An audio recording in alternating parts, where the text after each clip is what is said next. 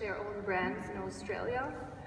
Yeah, so, yeah. Can we talk about the importance of these kind of initiatives? encouraging? Well, Sydney and Australia are a very small fashion market. Even though it's a very big country, the population density is very. There's just not a lot of people in Australia, so the fashion community is fairly small, and you know there's not a great deal of retailers or buyers that are based in Australia. So yeah, it is very important for emerging designers to have initiatives such as the Mark Prize to really help, help build their brands and help kind of expose them to a global audience. I think it's challenging being based in Australia and only relying on the Australian market. I think it's important for all young and emerging designers to really be able to also communicate their brand globally in order to survive and in order to build a successful brand. So I think, it's really important from the start to be thinking internationally rather than just focusing on the Australian market. Did you always thought about going global? I mean, did you ever felt that you were, I don't know, somehow doomed to be local? Only in Australia? No, I never really wanted to, I suppose, to be kind of based there or to see myself as just an Australian brand. I always kind of from the start really wanted to compare myself to international brands, and I think doing so really challenges you and really kind of, if you want your brand to be on the world stage, you really do need to compare the product to the best designers in the world, and I think that process is what really pushes you and motivates you and kind of drives you to kind of create the best collection you can create. I was in Australia, living in Australia for the first, really the first like 6.5 years of having my brand, and that was a really important part of building a strong foundation for the business and really learning a lot in those years as well. And since showing in New York, I've been showing in New York like 3 years now, and I've been based there nearly 2 years. So I think that's been a really important step in terms of continuing to move the brand forward, and also for me just continuing to really push myself and expose myself to new suppliers, new ways of working, and really continuing to kind of grow and challenge yourself. So when you were a student, you had your dreams, you want your own label, etc. But when you started your own brand, I mean, right now, what would you want to know that you didn't know when you were a student? What shocked you, or I think for me the challenge was really balancing the creativity and the design process with building the business. When I started my brand, it was just me, and I was kind of doing everything myself. I think the rise of online retail, social media as a platform for communication, we might see something. We see so much now, like we see so much detail behind collections, and as they happen, there's a sense of immediacy in terms of like product these days, and I think the consumer now, doesn't really have the patience to wait 6 months for something. We see so many things between the time that something is on the runway to when it's in store, and I think kind of bridging that gap is what the challenge really is. Yeah. Did you see the new application Kim Kardashian? No.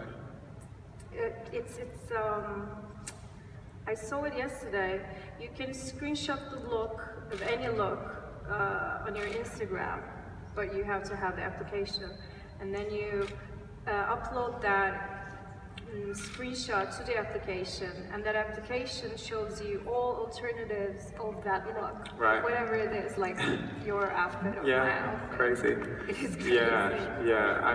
The way we consume product is just so different now. It's not like going into a store, going into a retail store and finding something that you like. It's really a process of really encountering brand and product through so many different applications. yeah, we see so much imagery every day that it's really is processing that and, you know, turning that into how you purchase product. What is your vision of fashion in the future? What are your hopes and fears? What do you think will happen? I think we're going to continue to see that digital integration of how we shop and how we integrate product into our life. And yeah, I think it's also exciting because there's so much potential for it to really revolutionize the design process as well. As you said, there's apps like that where, yeah, it might be, at the moment it might be finding you a product, but in future it might be creating you a product. So I think that there's just huge potential in terms of, from design all the way through to how we purchase product. Yeah, I'm thinking about a new way of couture, like renaming or reshaping the couture thing, you know, like every customer can own a couture because, as you said, if you want a suit, you can design every single detail of it. Maybe I'm thinking about maybe it can develop or evolve into that, you know, a new way of couture. Yeah, I think, I mean, the interesting and exciting part of, the evolution of fashion as well is, like, I suppose that balance between things that are digital and things that are kind of like man-made or, you know, done by machines, and that which is done through handcraft and, you know, and through, through product and through kind of, I suppose, things that are a little bit more traditional in craft. It's interesting to see how that will kind of marry as well. How much do you involve technology in your fashion business, let's say? Ellery made a show, her last show was digital, you know, it could have been seen all over the world, etc. Brands are digitalizing in their fashion shows. Are you planning on something like that, or, you know? I mean, I think there's still something really important about a physical fashion show, and I think that there is still, you know, it's the same thing as really kind of looking at a photo of an artwork and going into a gallery and experiencing something. I think it's still really important to have that connection with something, and, you know, there's so much fashion these days. There's so much that happens that I think kind of being there and experiencing something in that environment is still really important. I definitely think the digital presence of a fashion show is always going to be greater than what is physically experienced. But yeah, I still think the industry is about relationships and the people that do support you and the people who really do kind of help build your brand with you. And I think that relationship is really built through those experiences and through special moments like fashion shows. Okay, sorry, I think I'm going to go blind. Margiela, there was a designer that I've always kind of admired and felt that was really intelligent and clever in so many ways. What drives you when you're designing? What are you influenced? What are your influences? I think they change all the time, but for me, there is always like a sculptural element to what I'm interested in doing, or an interesting kind of fabric technique. I think I suppose what I'm motivated by is trying to do something that feels signature to myself and feels like, I suppose, not anyone else's idea.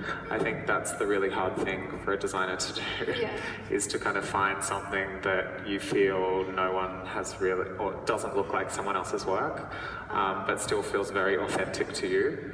I think whenever I'm looking at a collection of my own, it's how can I kind of communicate my brand and be myself in a new way that really connects with the customer.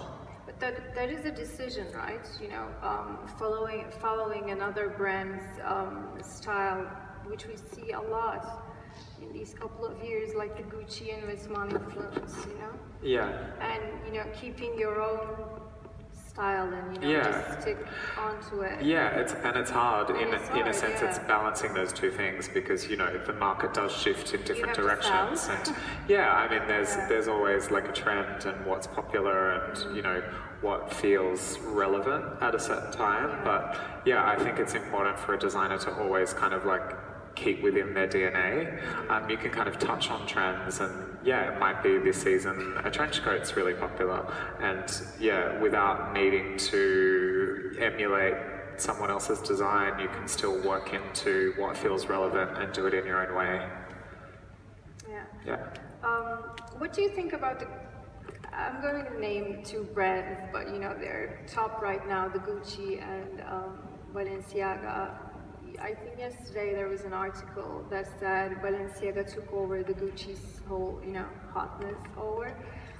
There's like a war right now between the two of them, and this, whole crazy thing going on. What do you think about it?